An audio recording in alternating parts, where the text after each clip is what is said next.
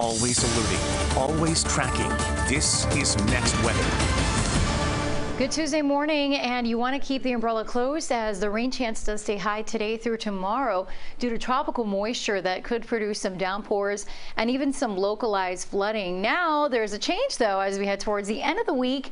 Once Fiona continues to push away to the north and east and we see drier air move in, that'll lower our rain chances just in time for your weekend, about 20 to 30% chance of rain. And our next radar network has been relatively quiet in Broward and Dade, except for some isolated showers. There has been some rain though moving across the lower Keys near Cudjoe Key. Now is a quiet, cloudy view here from our Miami camera.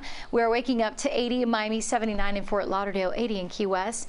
Feels like temperatures in the low to mid 80s, and highs will climb to right around 89, 90 degrees this afternoon. As we take a look at the forecast models, around 2 p.m. some storms will develop over the western suburbs that could then push back eastward across the metro areas this evening.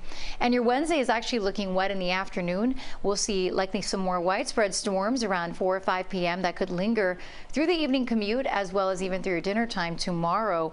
Hurricane Fiona is a major Category 3, the first one of the season, moving north-northwest at 10 miles per hour, forecast to become a Cat 4, eventually lifting northeastward in the general direction of Bermuda, and it is still pounding right now Turks and Caicos, parts of Dominican Republic, Puerto Rico.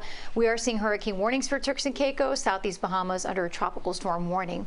So tomorrow, rain chance high, the first day of fall Thursday. As we head into your Friday and the weekend, the rain chance will be lower with just spotty storms.